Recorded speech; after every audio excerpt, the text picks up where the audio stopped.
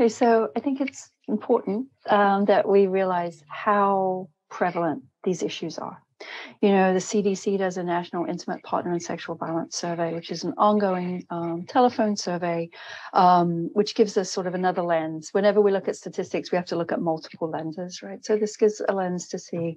And their data estimate for South Carolina is that 42% of women in South Carolina have experienced either contact sexual violence, physical violence, and or coercive control. So, and South Carolina, it's bad. It's about 5% above the national average, but that still leaves us at, 37% of the national average.